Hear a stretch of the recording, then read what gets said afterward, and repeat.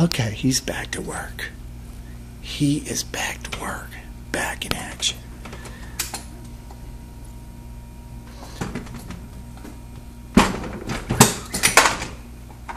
Set the primer.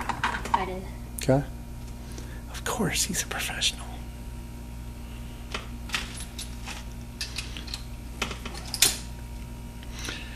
In learning the process of manufacturing a bullet.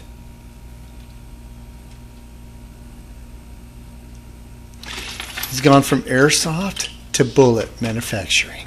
101. Oh, 1 second. What do we got going on here? Got it? You don't want to force anything, so you're doing good.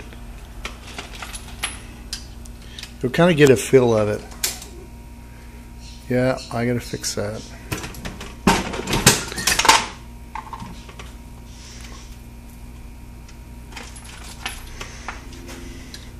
Got the combination powder, expander. There he goes. Up, put that up, draft. Oh. Oh, man. What an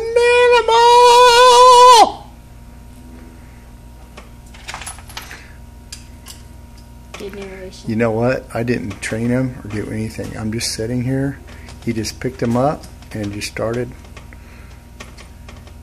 You can take, like, if you're not sure whether it took a primer or not, you can always take it off and check it. Yeah, forward momentum. Good job. Set that primer.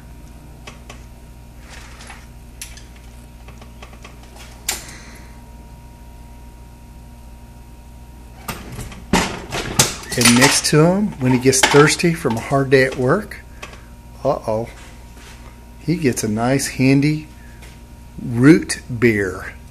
Yes. Ice cold, ready to go. Oh, I forgot to put a shell in, but that's all right. So you forgot to put some brass in, but that's all right.